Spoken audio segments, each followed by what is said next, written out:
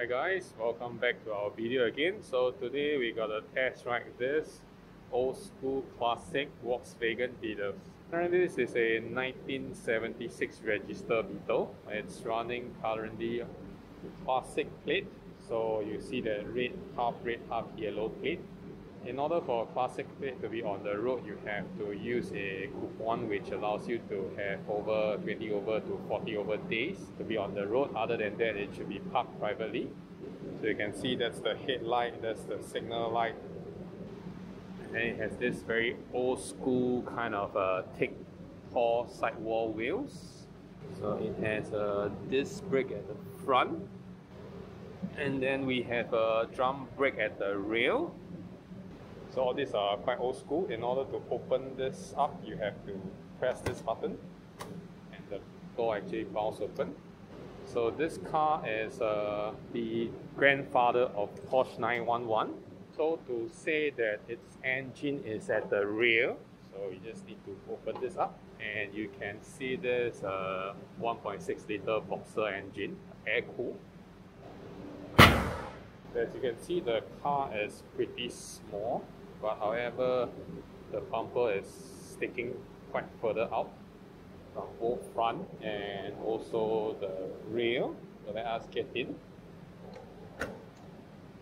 Okay, the cabin is pretty small. As you can see, the space here is not much to squeeze in.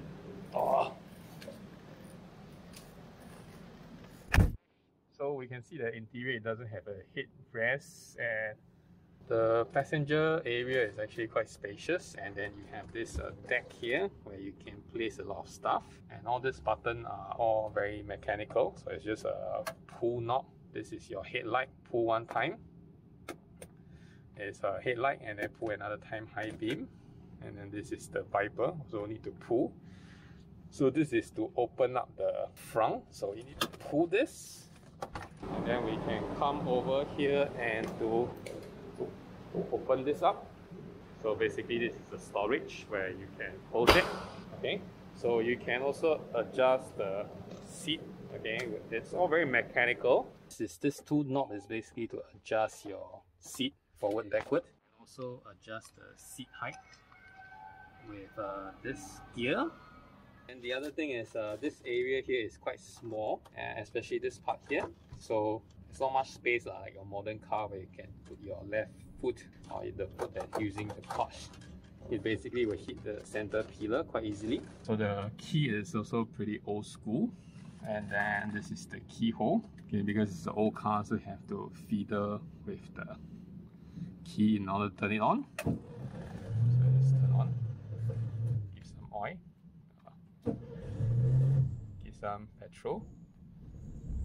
Okay, you can hear it's powered up.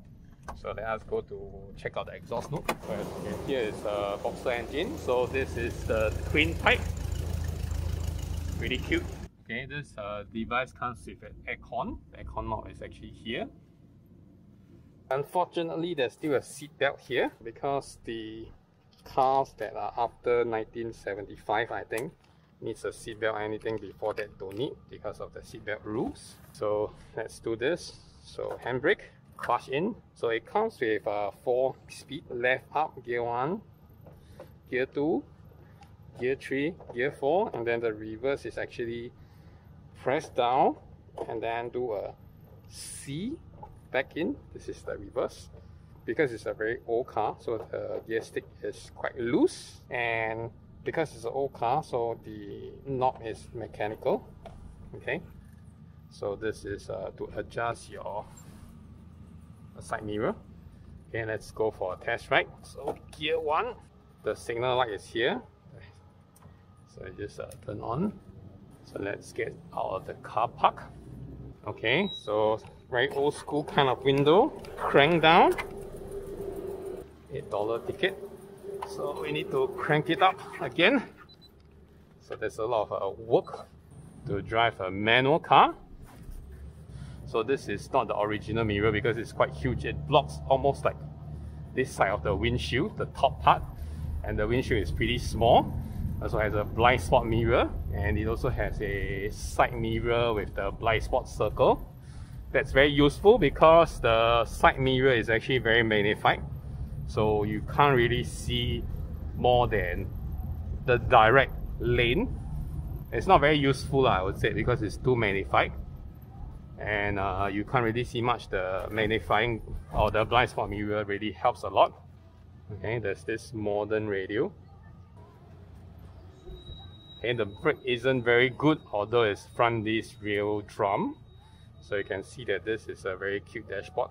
Basically your speed and also your tank. Look at the dash, you only see these two ignition light and also the engine oil. This is your hazard light where you need to pull it out in order to activate it. Okay, so it has the aircon 3-speed. Okay, the aircon is from the rear, so the front isn't very cooling, especially on a hot sunny day. Okay, so you have to brake really early because the brake is not like your modern car, and the brake pedal feel is pretty wooden, so you have to really step really hard in order to get it to work. Okay, and you can hear the squeaking sound because of the drum brake, the rear drum brake. Okay, the rear seat is pretty small, as you can see. There's only like a very limited space here for leg room, but the front has a lot of leg room. You can see my whole legs are stretched straight. Okay, and this is the standard mirror and also sunscreen. So this is the only night light here. Okay, so that's the only light you have inside. And stationary, you can feel the vibration from the car on the steering wheel. Okay, I think I'm on the wrong gear. So this guy stalls pretty easily if you are not used to manual bike. Manual car. So ride too much motorcycle.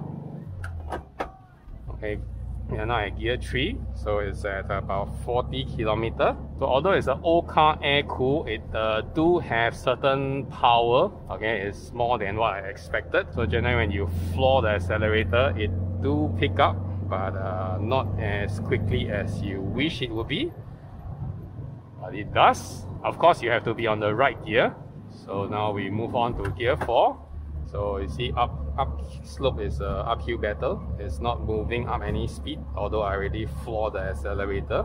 So with the one-day experience with this classic car, I would say that whenever you are driving a classic car, you can't be in a rush. You have to do things slowly and in the right way. Else it will create a lot of frustration for you because it's hard to handle. The gear stick is very big. As you can see, we are already at gear 4. We still can shake the gear stick. It's not like a modern car where everything is firm. Okay, so we are cruising at 80 plus. Cool. So we keep left because it's an old car. We don't want to push it.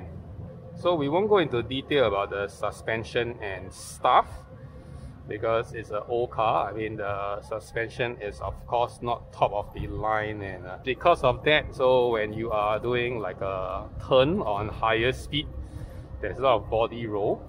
Even it's just like driving a commercial lorry or something like that, so you will feel the roll pretty significant. As long as you are not driving at high speed, this classic Beetle is actually quite comfortable to cruise around. The steering is not straight, so you have to constantly control. I mean, same thing, I guess it's because of its age. At least this car is able to keep up with the modern traffic. The other good thing is that you will never get a speed ticket on this vehicle. Basically, it's not the fastest car. It doesn't accelerate very quickly once you are in third gear. The second is not bad, but the first you will have to drag it, which I don't like because it sounds very aggressive to the engine. So I believe that the Beetle is a classic. So from my understanding, it started on the early 1938 or 1940s, all the way until recent decade, where Volkswagen decided to end production of this Beetle. So it's early in the morning, We hope that there is no traffic congestion ahead, because using a manual car with the foot clutch is something that I don't want to do half clutch all the way.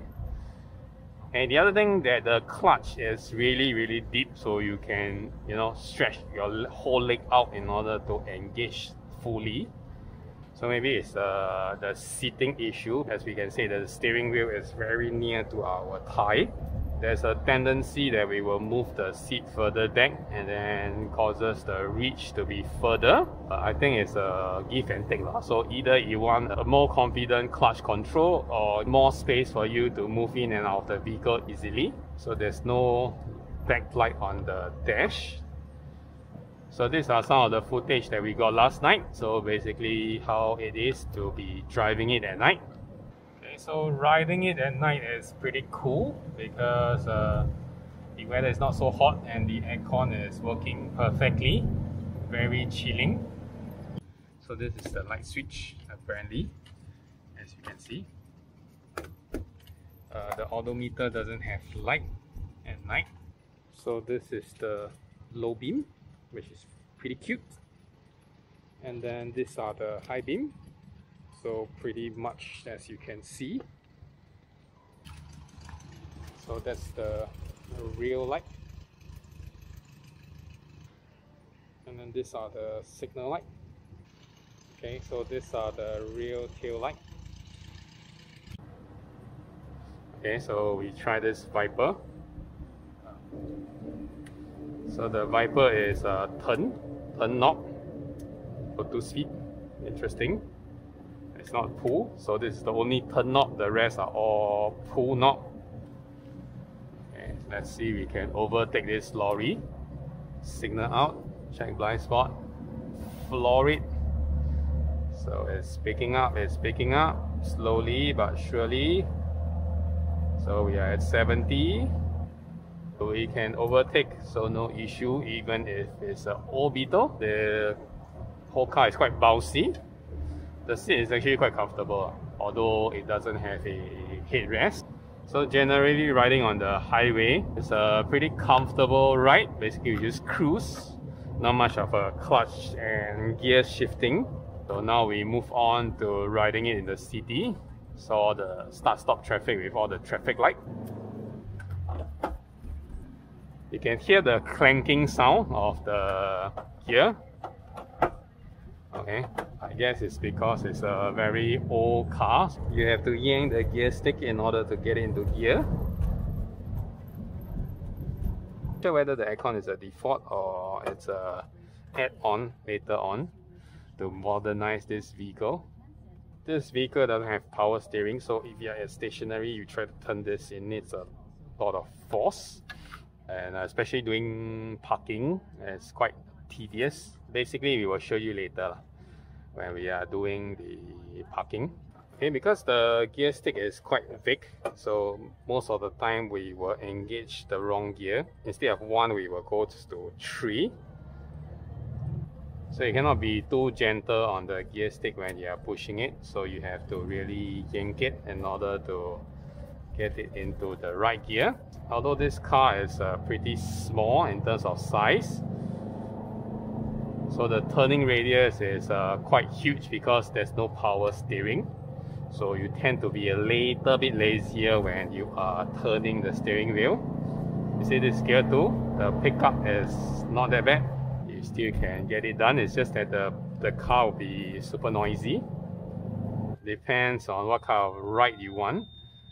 What I can say that this is not the most comfortable car that you can go for as compared to any modern cars. And it's not the easiest to operate because it's a very manual. I mean the old gen manual. However, when you are driving this classic car, you get a lot of attention. That's for sure. Especially it's a Beetle, it's very iconic. So you do get a lot of thumbs up on the road, where other users will look at you, the driver, the car. I mean the car more than the driver. So that's for sure. But it needs a little bit patience to drive it. Like I said, it's an old car. so you cannot rush it.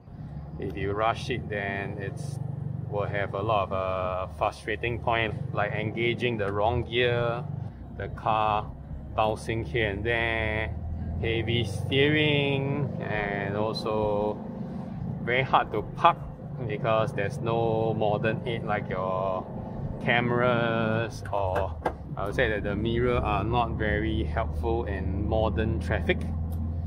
I guess it was designed where there are lesser traffic on the road. Overall, it's a fun ride. It's much powerful than I expected. Generally, it allows me to cruise at highway speed, so that's good. And in some case, it also allows me to overtake certain slower commercial vehicle. So that's more than what I expected. Luckily, it didn't rain throughout the day that we have this vehicle. If not, I'm not sure whether you will see seepage around the seal. As the owner mentioned, that because this is a very old car, so you can't really do jet wash. So jet washing will damage all the rubber seal. So you have to hand wash it. So we have to do a 3-point turn. Basically, we missed the block, so we have to do a 3-point turn, which that's a very tough part. So we have to engage to reverse, press it all the way down, push to the left, and then pull down, and then do a C. So hopefully it's engaged. We stall quite a few times doing, oh, no power steering, doing this. Okay. Oh.